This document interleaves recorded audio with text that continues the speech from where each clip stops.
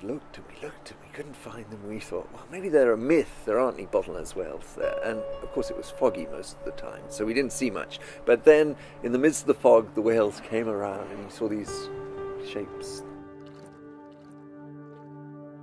These bottlenose whales, they live right in the gully. I mean, most whales are meandering all over the place, but these ones, they stay right there. And so when you're in the gully, you're very, very likely to see them if the weather's okay. And when they're there, they're using the whole gully. They're diving way down to the bottom, 1,500 meters or more, which is, you know, about as deep as any mammal can get. But when they come to the surface, which is obviously when we see them, they're about the most friendly whale you can imagine. Well, in the gully, I mean, in some ways it looks like just another bit of ocean when you're sailing along the top of it. It's sometimes very smooth, not very often.